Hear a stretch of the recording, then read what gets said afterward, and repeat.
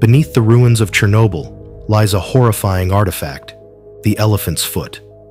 This is not melted nuclear fuel, but a fused mass called corium, formed when the 1986 reactor fire blasted fuel rods together with sand, concrete, and metal. The result?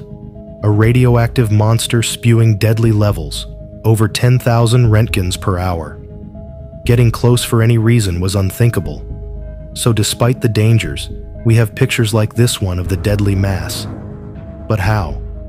Well, from a safe distance, workers, or liquidators as they were called, rigged up a crude wheeled camera contraption and pushed it slowly and from around a corner towards the elephant's foot. Another photo, a timed selfie by Russian nuclear inspector Artur Korneyev, is arguably the most famous and most disturbing photo of the elephant's foot.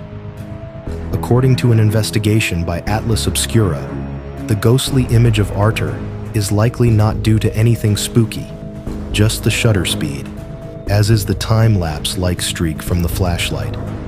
But the graininess, the distortion you see in the photo, that's from the radiation.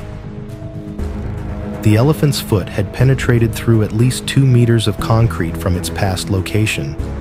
There was concern that the product would continue to penetrate deeper into the soil and come into contact with groundwater, thus contaminating the area's drinking water and leading to disease and deaths.